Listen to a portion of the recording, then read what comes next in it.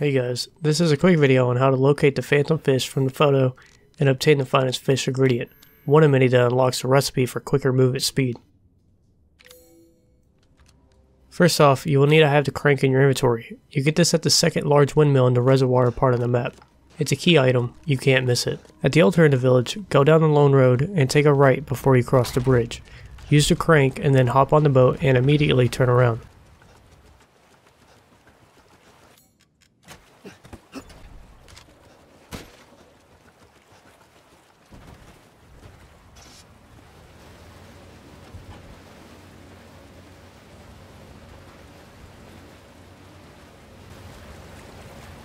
Once you disembark at the dock, go left to a small watering hole, and there you will find the golden phantom fish.